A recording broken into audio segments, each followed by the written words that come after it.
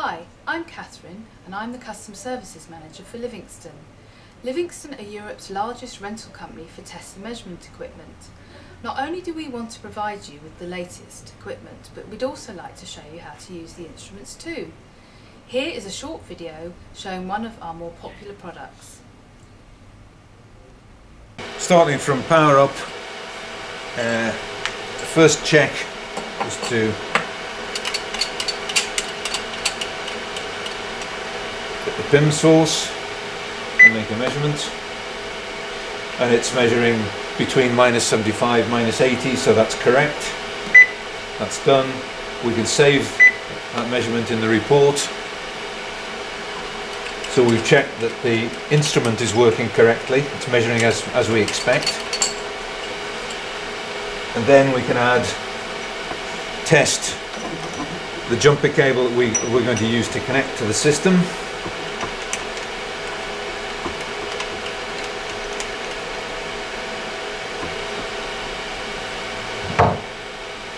Which is torqued tight. We're also measuring the load, and we check the torque on this.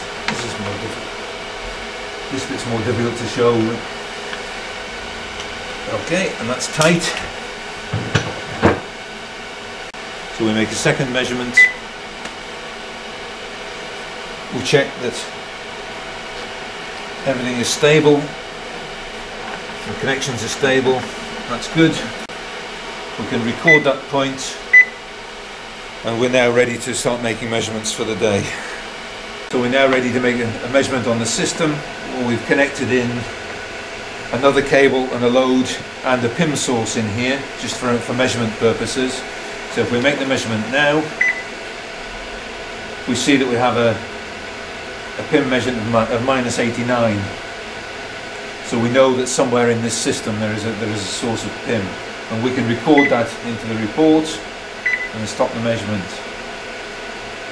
Now, we can also measure in a different mode.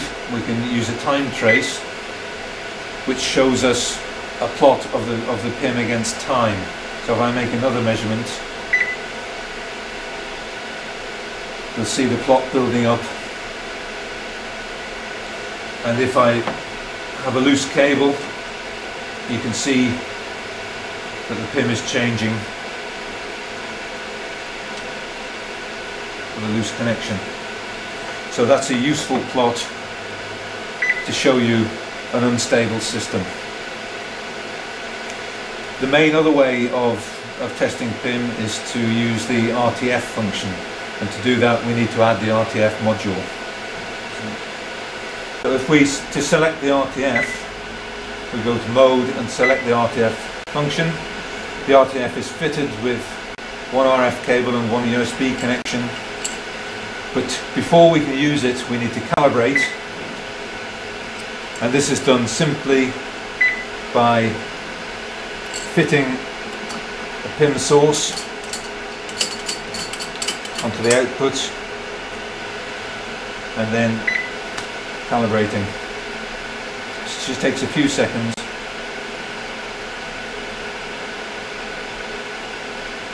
And that's it done. Now if we display the overlay plot, this is a plot of distance against return loss and PIM. If we make a measurement now on the same unit that we've calibrated, we should get a zero measurement.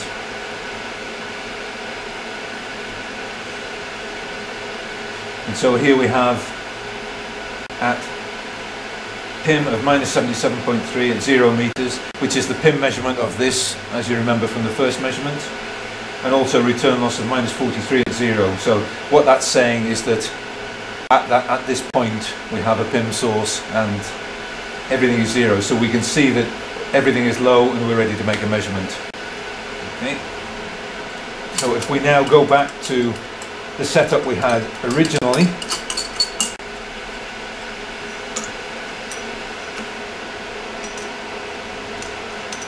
this is the same set of cables.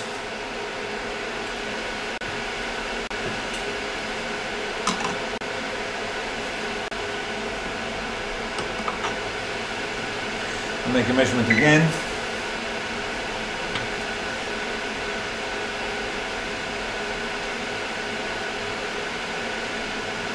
What we can see now is we have a peak of PIM at -88 at 3.6 meters. Now that is a PIM source which I added in there, so there's a little bit of inaccuracy in the measurement, but it's giving us 3.6 meters for that junction there. Also, we see a spike at 23.7 meters, which coincides with the end of the load, and the return loss verifies that because the load is 17 meters long. This measurement here is the connection at this point on the load, and the difference between these two is 17 meters, which is the cable length in the cable load. And so you can see here that you can differentiate different PIM sources by using the range default module. Okay. And I can do it for a test here. We can add in a second PIM source just before the load and make another measurement.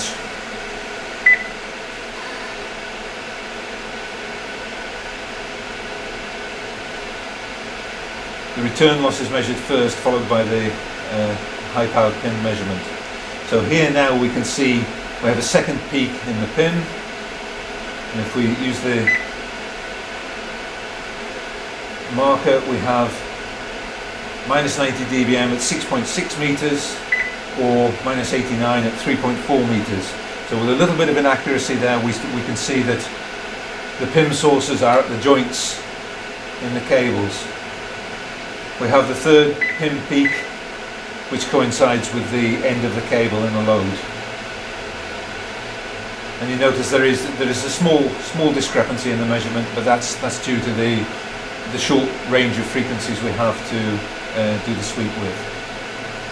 So there we have. You can see now you can differentiate different PIM sources within a system. These are only 3 meters apart, but you can clearly see the difference in position between them.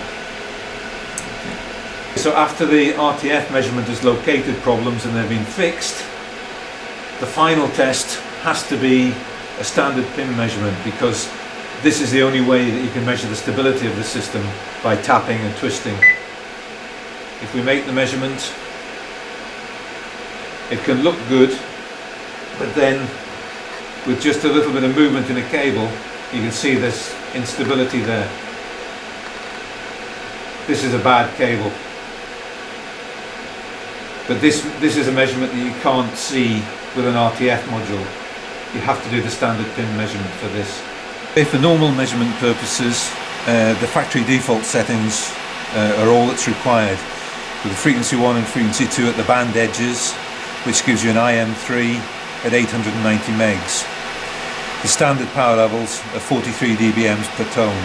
These meet the IEC standards for base station testing. And this standard setup is what you will normally use for most measurements. The accessory kit contains all the components you need to start making good PIM measurements. In the bag you'll find a cleaning kit, which is very important, an adjustable spanner, which is dual purpose and can be used as a tapping tool as well as the spanner, a torque spanner to make sure that you torque up all your connections correctly, a box with a variety of adapters. You can add more to these, but the box is designed so that the adapters are protected. The plating on the ends of the connectors doesn't get damaged when stored in the box. Cables for connecting into your system, male to male and male to female DIN connectors, and then a low PIM load and a PIM source, which you mustn't get mixed up. The PIM source is only for checking the instrument at the start of the day or for calibrating the RTF unit. The PIM load is what you will use if you have to break the cables on a system and fit a load for measurement purposes. But they work in different ways, and you shouldn't get the two confused. The RTF or range default module is an external module which is fitted to the IQA output, to the output port, and then leaving a test port here. It's fitted using the two supplied cables, one RF cable from the auxiliary port to the monitor port on the IQA, and one USB from the IQA to the micro USB on the RTF unit. It's then automatically discovered by the IQA and can then be calibrated, ready for use.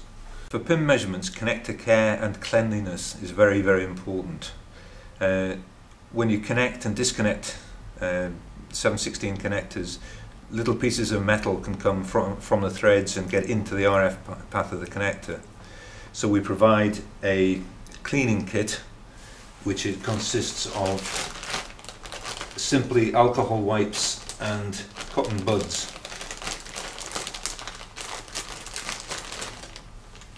For cleaning the inside of a connector.